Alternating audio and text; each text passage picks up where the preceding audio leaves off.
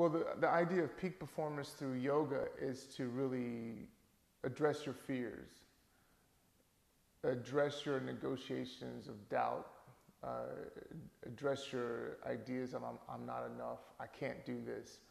All the negativity that we've kind of, carried and embodied from the previous years. And in a yoga practice, you have an opportunity to put that into action, to play out. And you can find this place of bliss, this place of being in the zone, but realizing that's just the practice place.